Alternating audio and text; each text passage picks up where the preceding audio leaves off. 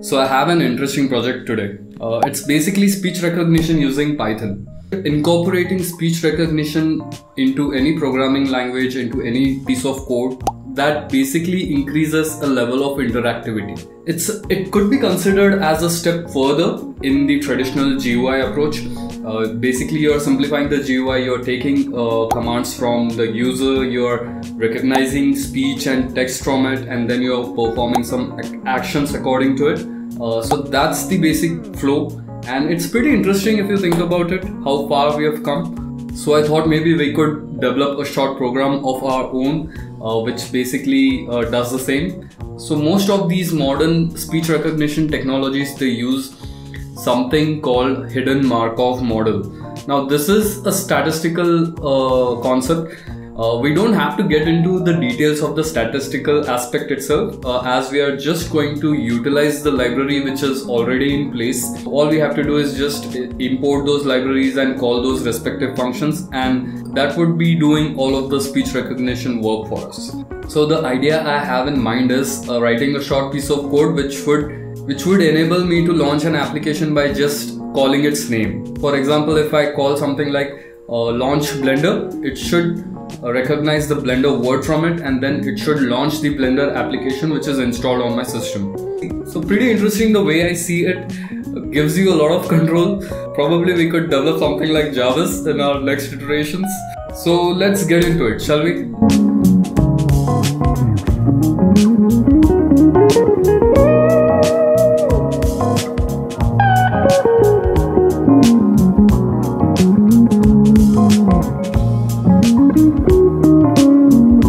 Coming to the algorithm, let's break down the flow of operation into certain segments, okay? So the first would be taking input from the user through voice.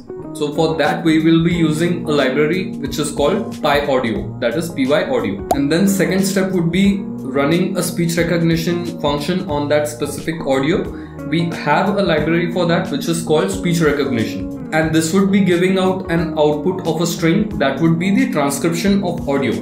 Once we have the transcription, once we have the string for that audio, we'll try to find if there is any application name present in that sentence. And if the application name is found, we'll call another function which would in turn launch that application. And as an additional part, we'll also implement text to speech function so that it gives out some prompts, some voice prompts. That would be interesting. For that, we have a library which we can utilize. Coming to the code setup, I'll be sharing the link for this Python file in my description. All you have to do is just go to that link, download the Python file and import that file into Visual Studio Code. We'll be using Visual Studio Code to run this piece of code because it's easy. Because personally I feel it's convenient to run such short programs using VS Code. But first we have to install certain libraries. I'll be sharing the commands to install those libraries in the description. You can just go ahead, copy those commands and paste it into this terminal here, and that would install all of the libraries which are needed for this file.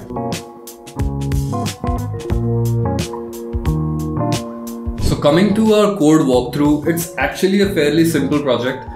We have certain functions defined for carrying out each action. Let's come to our main class, as in the main piece of code. So this is where we have defined the list of applications which we can run, which this piece of code is supposed to launch. And then we have defined these two objects. Now these two objects are something which are coming from the speech recognition class. We are just basically creating instances of those classes, and after that we are calling this text to speech function. Now this is a fairly simple function. It takes input as the string and it's going to convert that string to audio. So if you have a look at that function, it's just 3 lines of code. It takes that string as the input parameter, it does some function on it, and then it's going to play the audio of that string. And that's what is happening here. I've just added this line of code to give that additional feel of interactivity, and after that we are straight up going to call this function that is going to recognize the speech, and we are passing 2 parameters here, the instances which we have created here. Let's go and have a look at that function. So here is the function. This is the function responsible for recognizing speech. let's consider this line of code. Now you of course have some noise in your audio, right? Whenever the microphone is picking your audio, it's going to have some noise.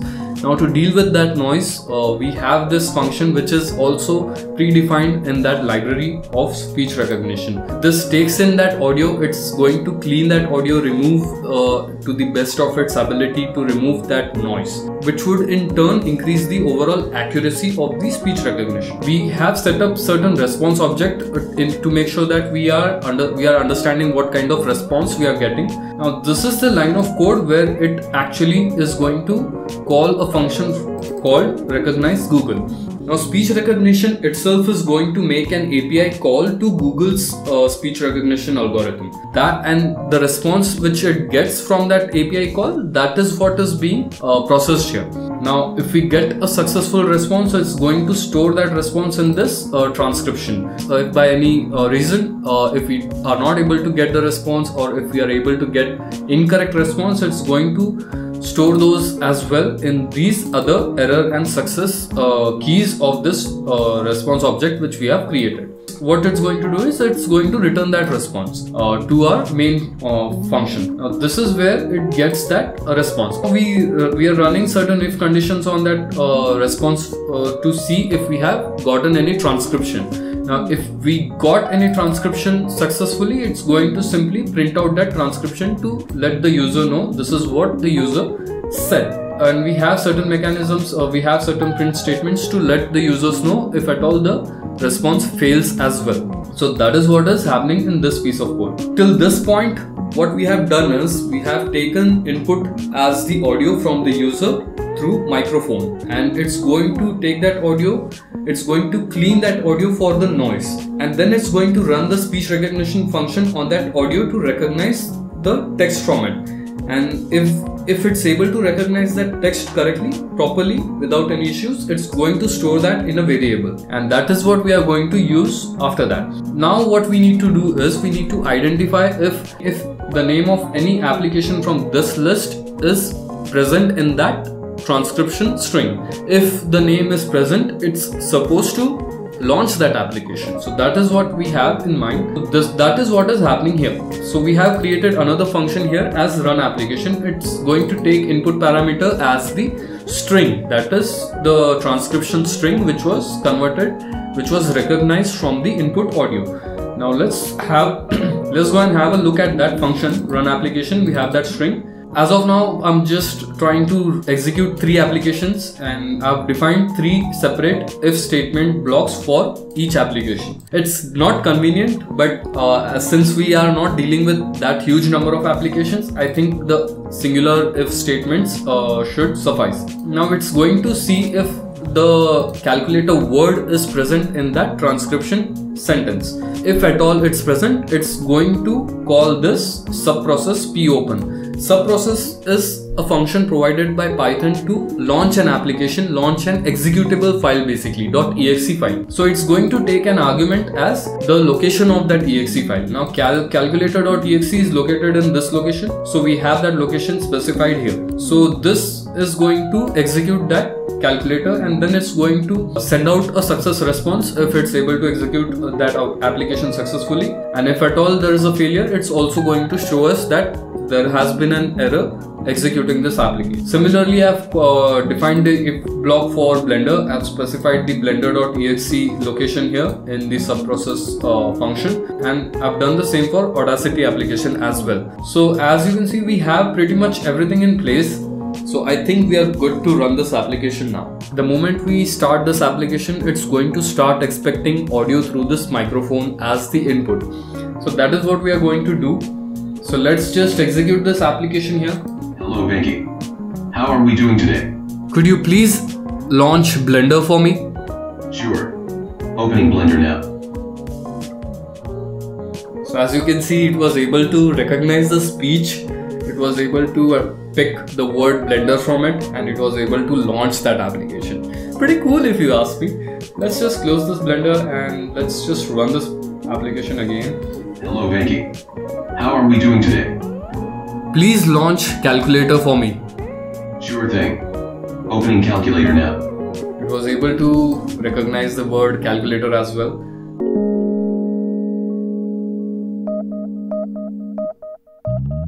Hello Venki.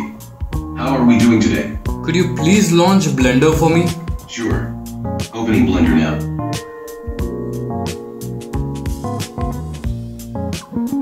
So it's pretty cool the way application is working. I think we were able to achieve all of the things we had in mind. It's not much sophisticated. It's actually a very basic and rudimentary approach which we followed. There's of course a lot of scope for improvement in this. Probably we could implement certain features of machine learning into it, but at the least we have a working project in place which we can utilize later on whenever it's needed.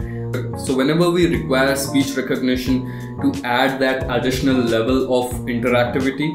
So yeah, that's all for this project. I'll make sure that I share the link for this in the description. You can go ahead and download that piece of code and experiment with it. I really do hope you learned something new from it. I really do hope you found the video interesting. And if you did, please make sure you like, share and subscribe this video. That encourages me to keep doing things like this. That's all for this one. Let's catch up in the next one. Cheers!